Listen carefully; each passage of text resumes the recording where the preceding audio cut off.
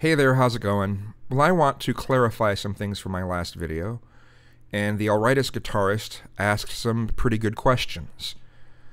And I'm just going to be reading my responses to his questions, because I thought they were good, and I thought my responses were good. So, anyway, his words are being used against other people. Well, if he's spreading misinformation, then that must be corrected. Conversely, if his statements are accurate, I see no particular issue. Someone may take offense to the truth, but that is not a rational objection. Therefore, we have to determine whether what he's saying is true or untrue. Since you didn't bother to provide any examples, no conclusion can be drawn until you do so.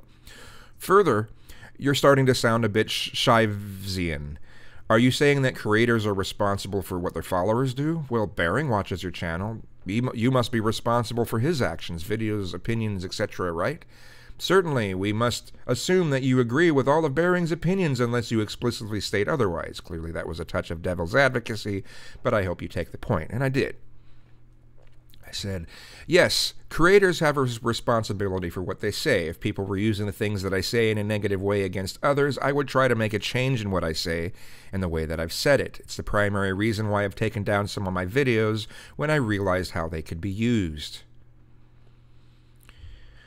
Why is it wrong to label him as being against those groups of people?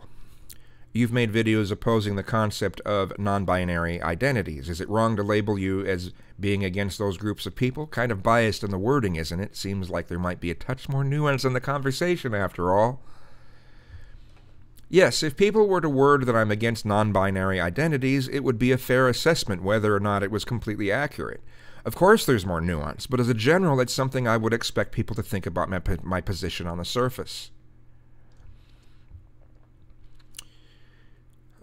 Those things are not proof that he doesn't have a problem with those groups of people. He goes, congratulations, you just made another God of the Gaps argument, because we've had this discussion before, you dodged it the last time, but I have to let you know that you're doing it again. The absence of evidence is not evidence. Saying there's no proof that he doesn't have a problem with some groups is not proof that he does have a problem with those groups. Well, I never said that, but I don't know why people, like, well, whatever. You're drawing a conclusion that you can't logically draw. All you can conclude is that he may or may not be a racist, sexist, misogynist, Teletubby enthusiast, etc.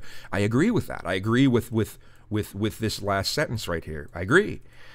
And I responded by saying, this doesn't prove that he's any one thing or another. All it does is not prove that he's not one thing or another. Someone saying that they have X friends or that they like having sex with X does not translate to them having no problem with X.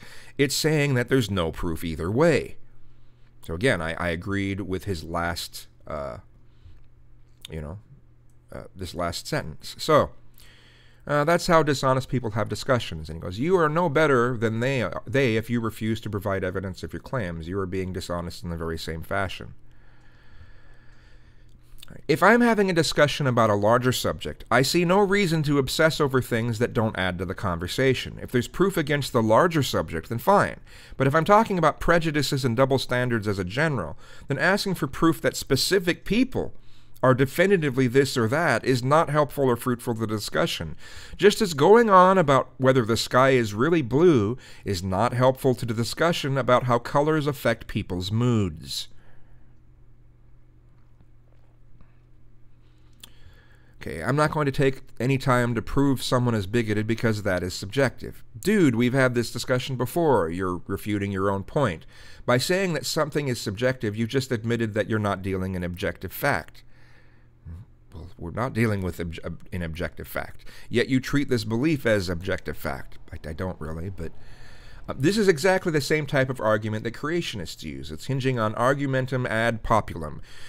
People generally agree with this, thus it's true, as a way to avoid providing evidence of your claim. If you accept this, you should accept that God is real, Alex Jones is honest, and Full House is great television. It's clearly bullshit, but what you're saying boils down to, things are what I say they are because they are. That's weak sauce. If that's what I was doing, that would be indeed weak sauce. So I say, I'm not treating the belief as an objective fact. I'm saying that I want to have a discussion about the larger subject. If I'm having a discussion with a creationist and they want to discuss that they don't think all this happened at random, then we could discuss different ways that things could have happened in a non-random way, or discussed why it actually can be random. But I'm not going to state that it is absolutely not random. I'm just going to talk about different possibilities. I can have discussions or conversations with sandy hoaxers about the validity of mainstream media, provided they don't make absolute claims that certain things were hoaxes. If it sticks to the validity of mainstream media, there can still be a conversation. There are ways that a discussion can still happen.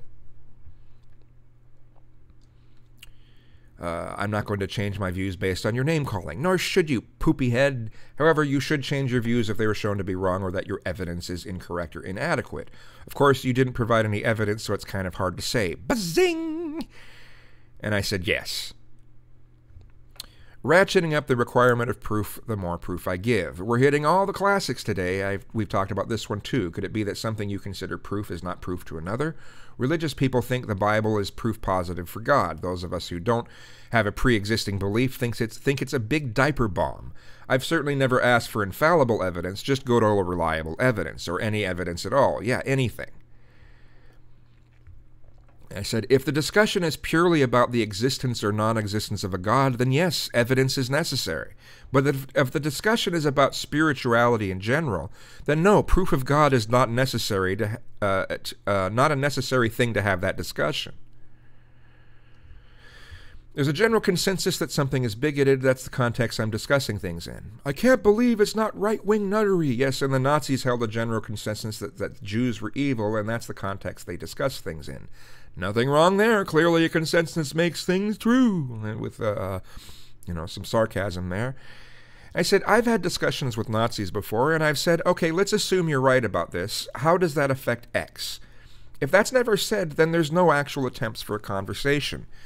There are ways that people who have radically different views, who may not ever be able to prove to the other side that their views are true, there are ways that people can have conversations still about important subjects that revolve around some of the people's views, whatever those views are.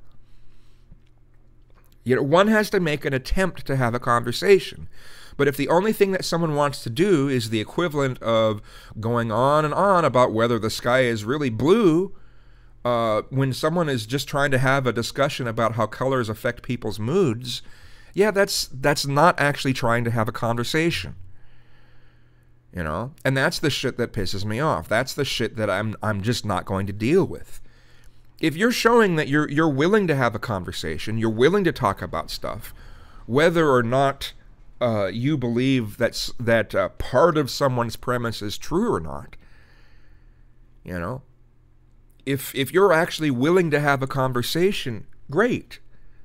But if your whole thing is, well, I'm going to spend all of my time trying to get you to prove this one little aspect of your beliefs, then yeah, that's not a conversation. That's as fruitless as most of these great debates between atheists and theists. There's just no point.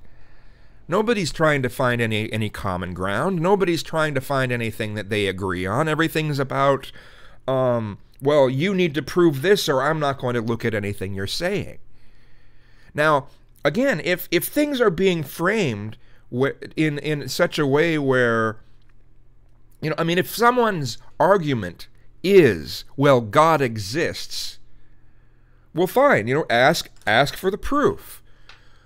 But again, if there's like just a general discussion about spirituality, how it affects people, it's how it has, what kind of effect it has had in history, or people are discussing different possibilities of how things are, then, you know, one doesn't need to prove that God exists in order to have a discussion about spirituality.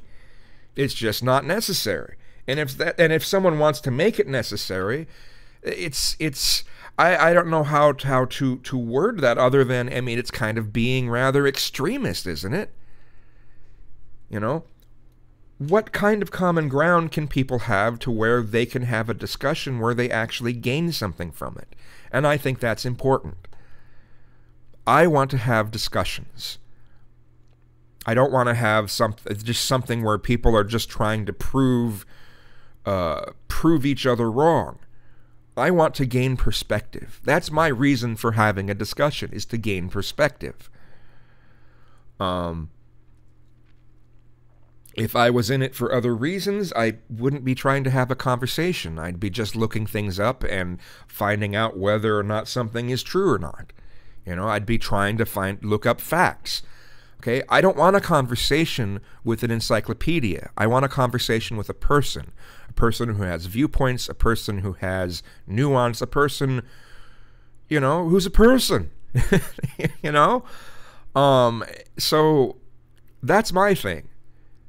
And the moment someone wants to no longer make this about a conversation with people is the moment I kind of want to drop out of the conversation. You know? Now again, I'm going to say it one more time. If the things that I'm saying are like, if like my entire argument is, well, Milo is a racist. Milo is a racist. Okay, yeah, then I'm going to have to prove that Milo's a racist in order to continue on anything. But that's not my argument. That's not been my argument. I'm trying to talk about the larger subject of bigotry and racism and how it affects people and what can be done about it. So, anyway.